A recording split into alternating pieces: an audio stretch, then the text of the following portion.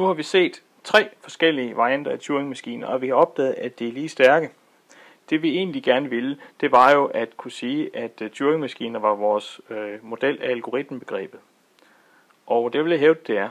Det jeg hævder, det er det, som vi kender som Church-Turing-testen. Den skyldes, som navnet antyder, Church og Turing. Dem har vi her. Alan Turing. Britisk matematiker. Alonzo Church.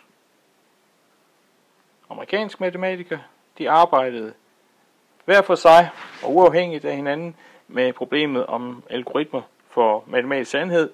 Og Turing blev opmærksom på Churches arbejde og endte med at rejse til USA og lave sin Ph.D. med Alonzo Church som vejleder. Turings model for algoritmebegrebet kender vi jo her fra kurset, det er Turing-maskiner. Alonzo Church har også en vigtig model for beregnelighed, det er den, som vi kender som lambda-kalkyle.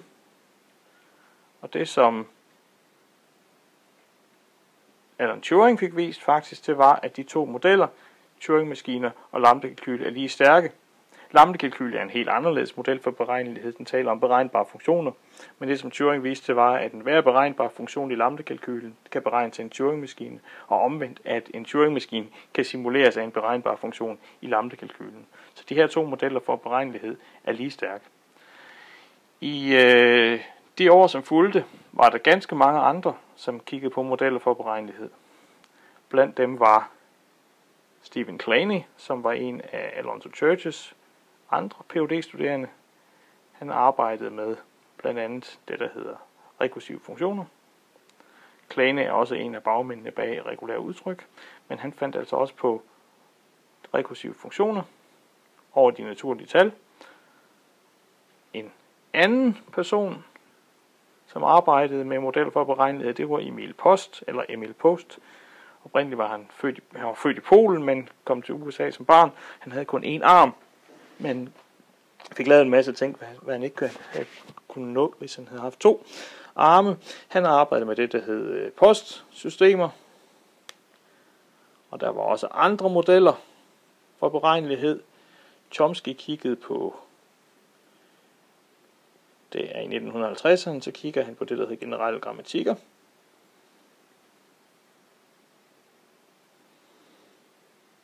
Og der er også noget, der hedder random access machines. De skyldes Minsky. Der er lige så russisk som Chomsky. Minsky var også amerikaner. Og alle de her modeller, og mange flere, for eksempel programmeringssprog, C og C++ og C# og også en masse pæne programmeringssprog.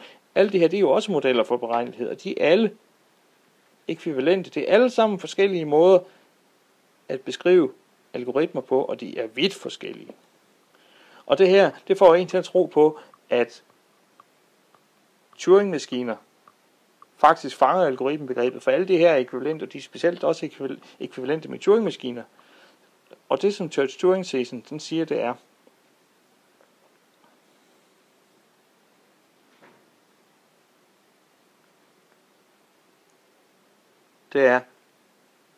hvis vi ellers skal stave det, det er, at algoritme, eller rettere algoritmisk beregnbar, er lige med Turing beregnbar. Hvis noget kan beregnes med en algoritme, så kan det beregnes med en Turing-maskine. Nå, sidder I så og tænker. Hvornår viser du det, Hans? Svaret er aldrig. Fordi det her, det er ikke en matematisk sætning. Det er en filosofisk påstand, som siger, at Turing-maskinmodellen er en ordentlig matematisk model. Det her, det er ikke en matematisk sætning, man kan bevise.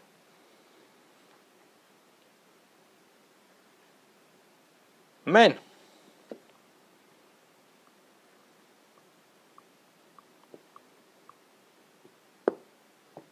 den kan falsificeres.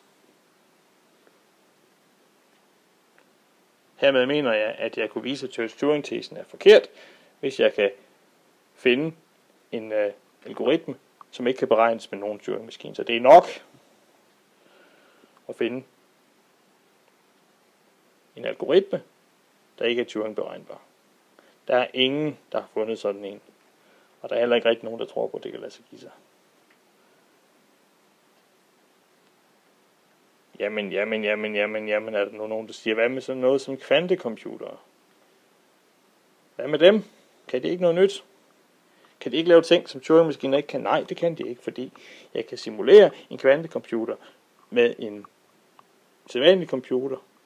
Det vil sige også med en Turing-maskine. Det går godt nok noget langsommere, men jeg kan. Jeg har ikke opnået nogen ny regnekraft med stærkere computere. Så alle i dag, eller formodentlig de allerfleste mennesker, der beskæftiger sig med datalogi, tror i dag på Church-Turing-testen. En vigtig konsekvens af Church-Turing-testen, det er, at hvis vi vil finde ud af, hvad algoritmer kan, så er det at spørge, hvad Turing-maskiner kan. Og Turing-maskiner, de kan jo genkende sprog og afgøre sprog. Så derfor så vil vi nu kigge på forholdet mellem problemer og sprog. Og jeg vil især vise, hvordan de problemer, der hedder beslutningsproblemer, de kan beskrives ved sprog. Og hvad er et beslutningsproblem? Beslutningsproblem. Jamen et beslutningsproblem, det er lige med et spørgsmål med ja-nej-svar.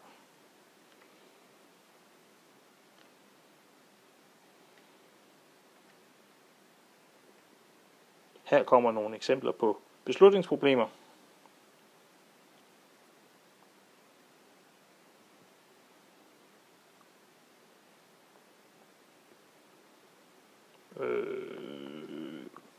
Givet en graf G, er G så sammenhængende?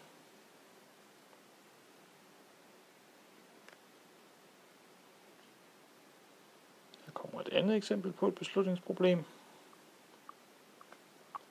Givet et helt tal n, naturligt tal n,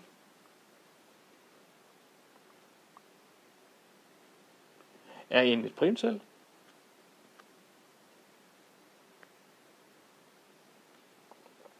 Og et tredje eksempel på et beslutningsproblem, det kunne være givet et polynomium,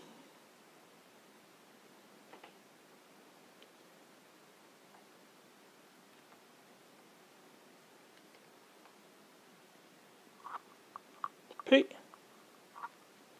i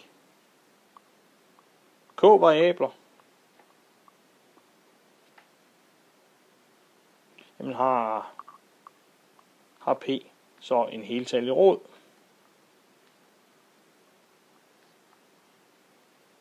Og det er alle sammen nogle gode problemer, beslutningsproblemer fra matematik. Og det man bemærker, det er, at jeg har sat streg under nogle bestemte steder i formuleringen af problemerne. Det er det, jeg kalder parametrene til et problem. Den her, og den her, det er problemernes parametre. Det er det, som beslutningsproblemet så at sige tager som input. Det, som problemet er afhængigt af. Den størrelse, vi vil have noget at vide om. Beslutningsproblemer, dem kan vi formulere som sprog. Og det kræver bare, at de her parametre, de bliver repræsenteret som strenge. Og det kan jeg jo godt gøre. Nu skal vi se her et lille eksempel. Jeg prøver at tegne mig en graf. Her er en graf. Den har 3 knuder. De hedder 1, 2 og 3. Det er måske ikke så opfindsomt. Der er en kant mellem 1 og 2. Og der er en kant mellem 2 og 3. Og den her graf, den kan jeg repræsentere som en streng.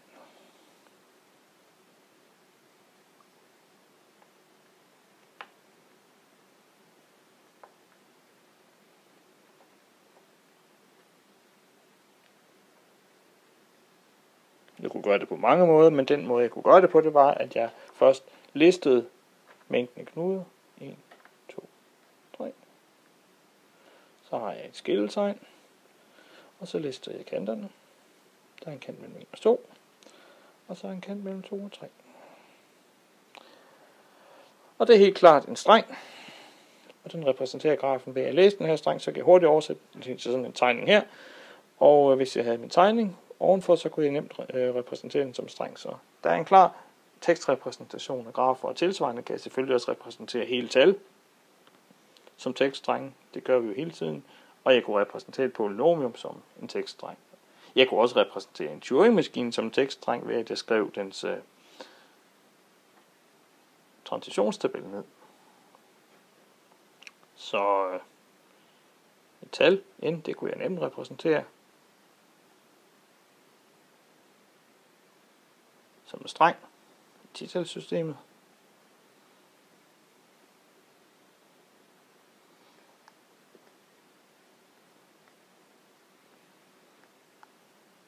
Og en Turing-maskine, hvis jeg vil have det, det kan jeg repræsentere som dens transitionstabel.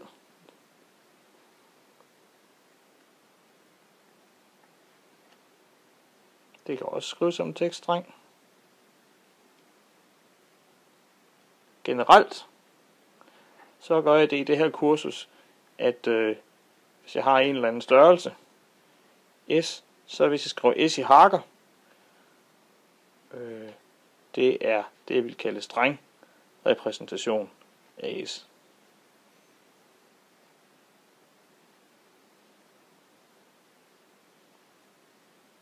Så det jeg har her, det er strängrepræsentationen af n, og det er strängrepræsentationen af m, jeg har her.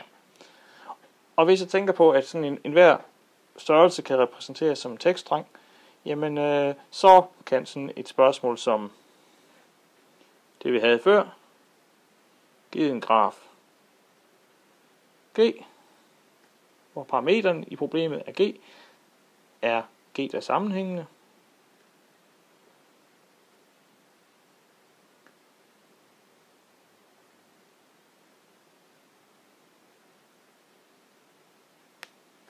jamen det svarer i hvert fald til sproget af alle de strenge, som er repræsentationen af grafer. Det er alle de strenge, hvor det gælder at g er en graf, og g er sammenhængende. Så at spørge om en graf er sammenhængende, det er at spørge om den grafs strängrepræsentation ligger i det her sprog, eller ej. Så til et hvert sprog, der har jeg et beslutningsproblem. Hvis jeg har et sprog L, så har jeg et beslutningsproblem.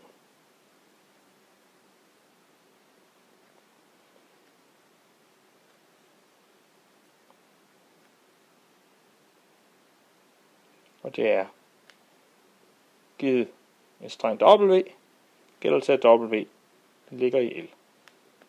Sådan kan jeg komme fra sprog til beslutningsproblemer, men jeg kan også gøre det omvendte. Jeg kan komme fra et beslutningsproblem til et sprog. Jeg kan oversætte den omvendte vej også. Det har vi lige set, hvordan man gør. Så at spørge om et problem, det er løsbart. Et beslutningsproblem er løsbart. Det er i virkeligheden det samme som at spørge om et sprog er afgørbart. Fordi et sprog er afgørbart, hvis der findes en algoritme, en Turing-maskine, som kan svare ja og nej til medlemskab korrekt. Så det er den helt centrale observation her.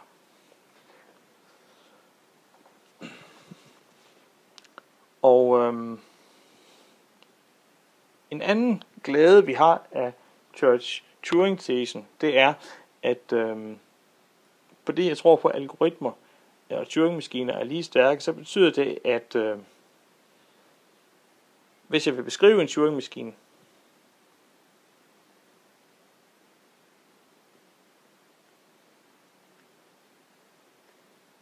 så kan jeg gøre det på flere måder.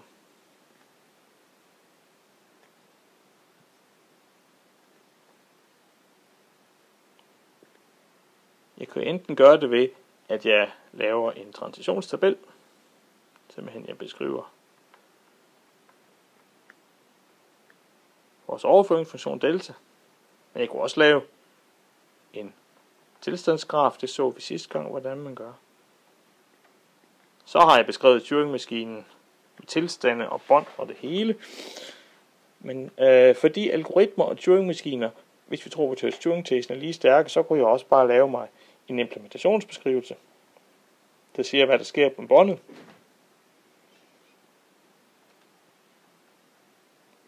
Mange gange, så er sådan en højniveau-beskrivelse af, hvad Turing-maskinen gør ved båndet, det er nok.